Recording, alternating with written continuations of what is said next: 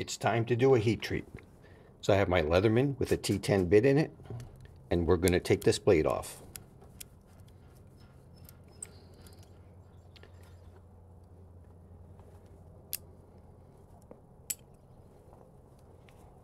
Be careful not to lose the washers.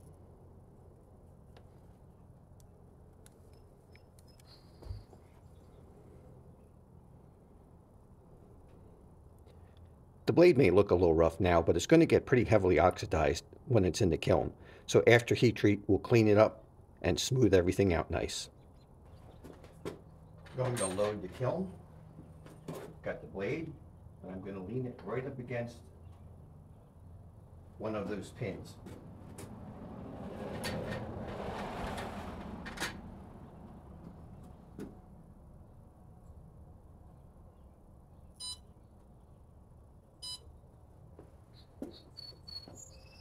Then we're going to start the kiln up.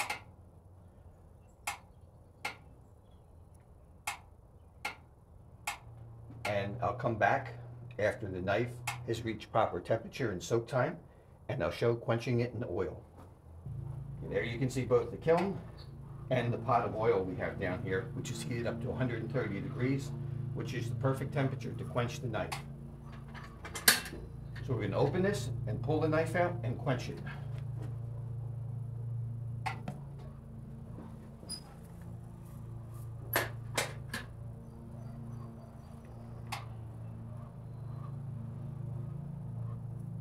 I agitate the blade in the oil up and down, not sideways, because when that steel is hot, if you agitate it sideways, you have a good chance of bending the blade.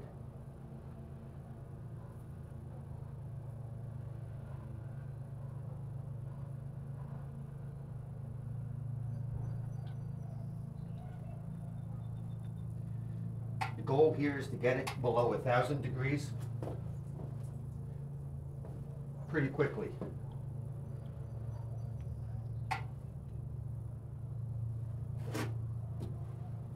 Just going to wipe it off a little bit and give you a look at it. Here's what the blade looks like coming out of the oil. Sorry for the noise in the background. We've got the neighbors are mowing their grass. Let's give it a file test. The file skates across the surface. It doesn't cut into the steel.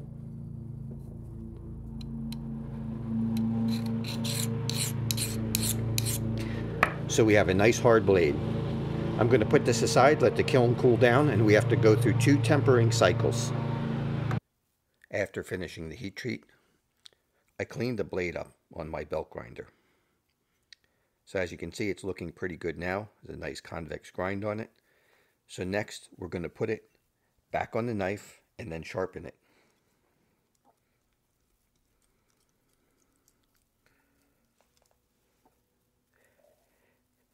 I added an additional washer on here because it helped make the blade more stable.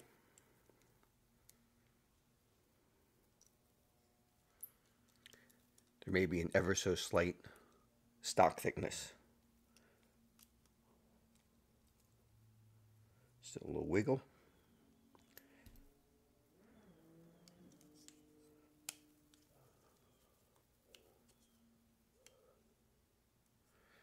Okay. Let's get this thing sharp. Now to work on convex blades, I really like water stones. So I have my stones soaking in the bucket here. These are double-sided stones. So I have 4 different grits to work with. These need to soak for 5 or 10 minutes before you can use them. Let's start with the coarse stone. Now, in order to sharpen these, to sharpen a convex or curved edge on the flat stone, you have to give a gentle rocking action to the knife.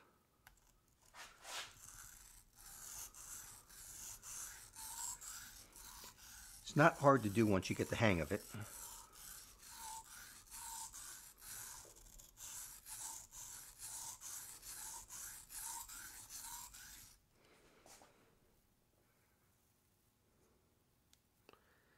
There you can see what we're doing. You can see the part that's getting cloudy. And we're going to go until we get a burr.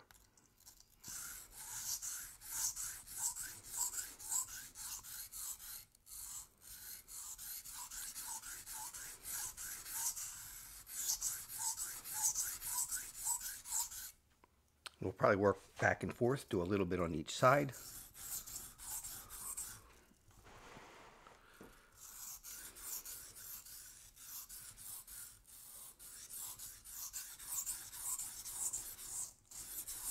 That way we can keep it kind of even, but the goal here is to work towards a burr.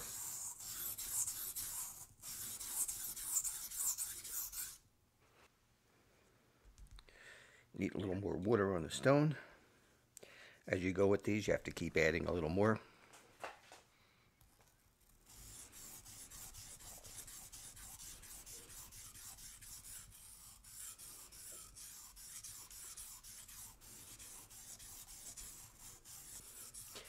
I don't know what it is. There's just something relaxing about using water stones.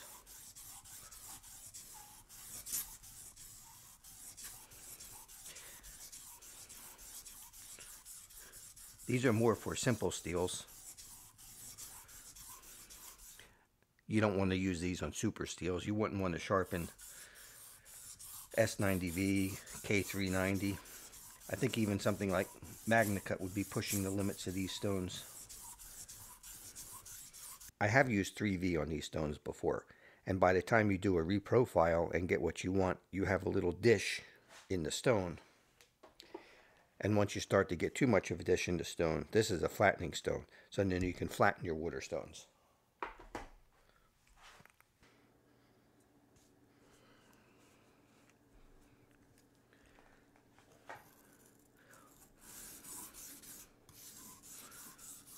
O1 can be run hard. Well, it should be run over 60. If you're going to run your O1 at less than 60, I think you're wasting the performance of the steel. And at a lower hardness, if you run it at 57, 58, you may as well be using 1095, because at a similar hardness, you're going to get similar edge retention. 1095, while after quench is about 66 or so, you can't leave it that hard because it's very brittle at a high hardness, where O1 retains a lot of its toughness and isn't as brittle. So O1 is a great choice in your simple carbon steels because just a few additions that it has give it some really good properties.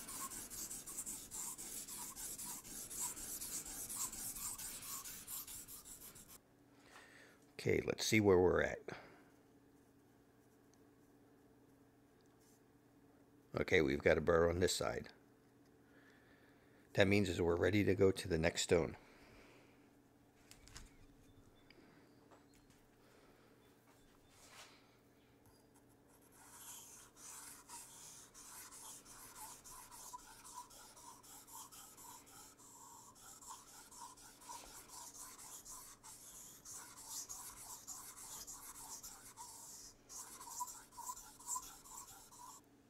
You can see that scratch pattern is changing.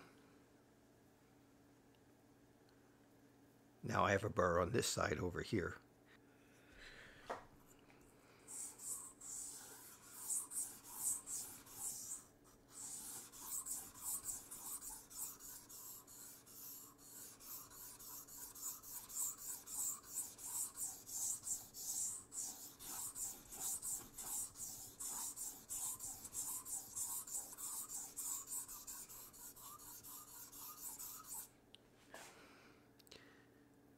You can see that stone coming up. These stones are kind of soft. While they do have a decent grit to them, a decent aggressive grit, they're not very hard stones. And that's one of the reasons why you can't use them with super steels.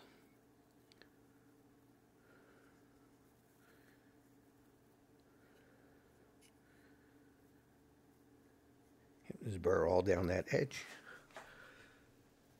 So let's lightly go a couple stropping passes.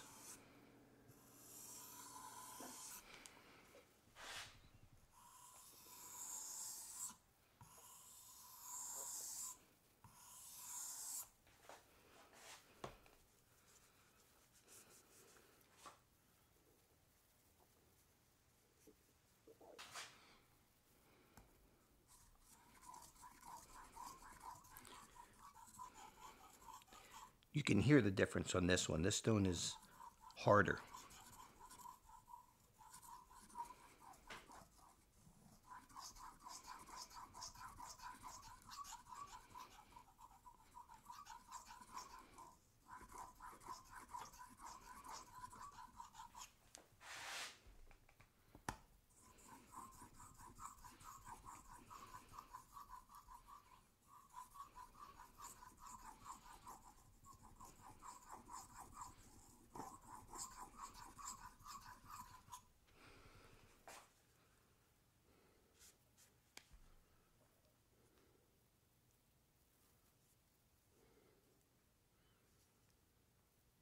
You can probably see a little bit of shine starting in a few areas there.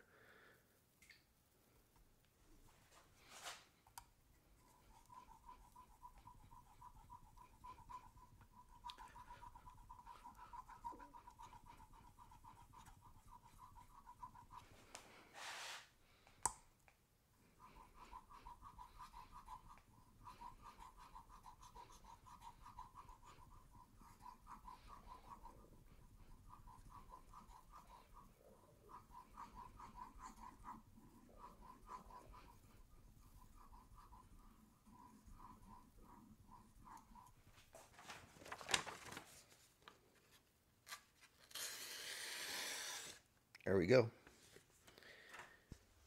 For this, we're going to use our standard black and white compounds.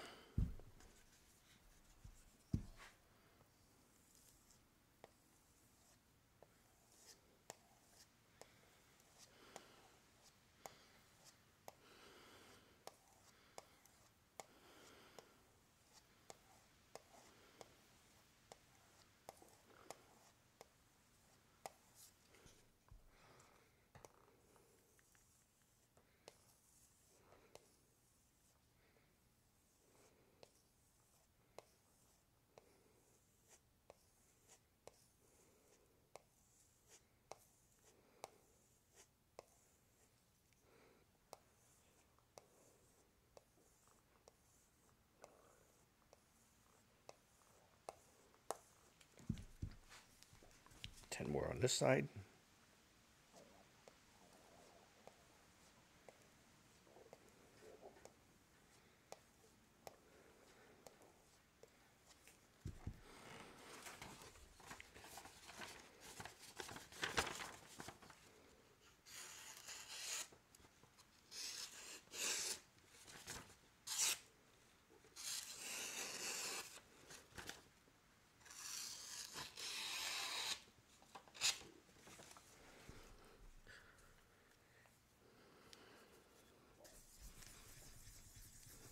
Put a little fresh white compound on.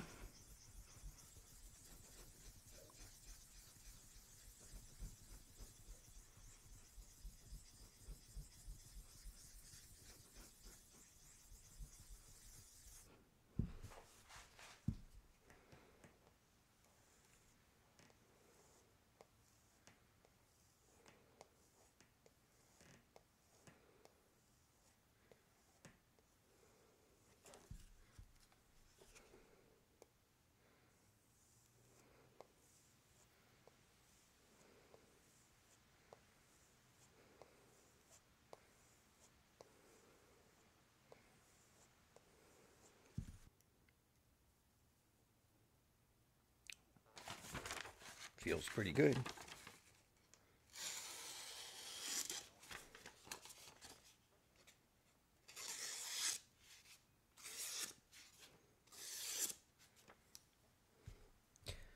Okay, that's pretty good. Next step is going to be to take the blade back off and do a vinegar bath to blacken it.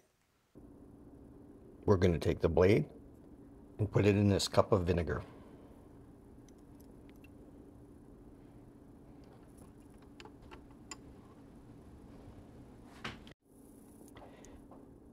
Now, one of the things that he wanted to do was a scissors mod on this Leatherman.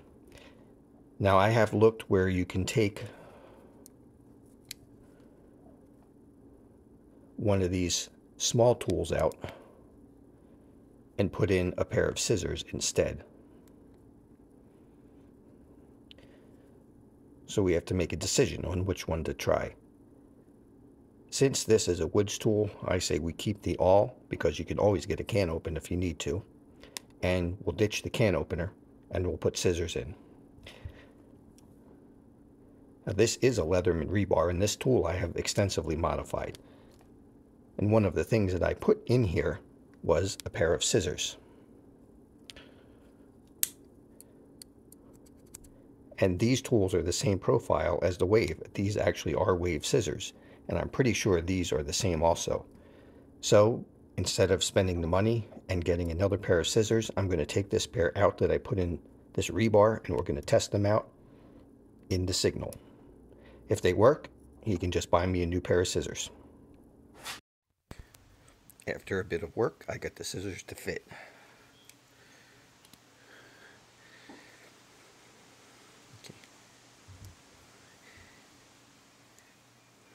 It did require shortening this and grinding that handle off, the handle that stuck out to the side, and also on this blade had to be hollowed out a little bit, because down inside the tool you can see it right there.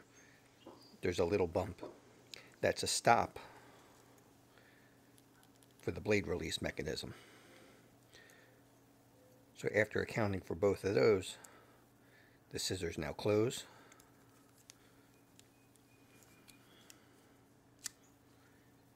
And the pliers close. And the lock. The lock is a little, you gotta flex them just a little bit to get the lock on.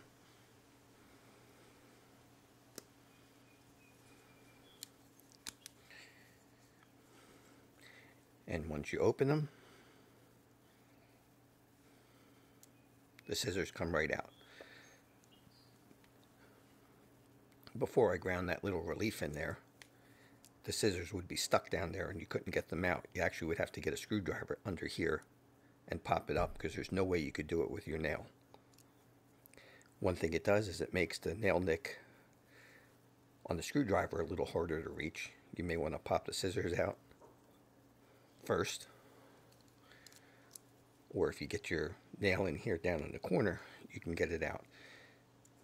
And then we still have the awl. The Signal is now finished.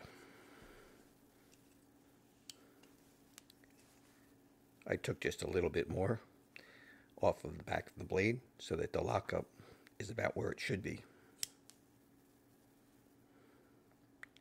It was a little too early for my liking.